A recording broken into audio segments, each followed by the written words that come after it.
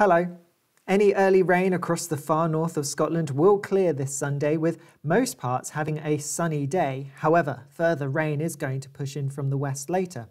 Taking a closer look, and you can see outbreaks of rain across Shetland will clear, with many parts of Scotland having lots of summer sunshine.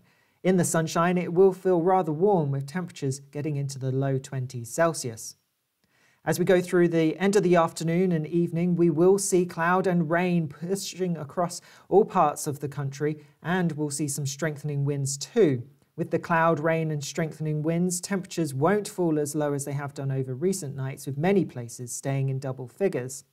Monday then, getting off to a cloudy, damp start with some rain. However, the rain should break up and turn more showery as we go through the day, perhaps with some bright or sunny spells in between the showers. The temperatures will be a little bit lower than on Sunday, and with the cloud and rain, it will feel cooler too. There'll be further cloud and rain to come as we go through this week, with western parts likely to see the heaviest and more persistent rain.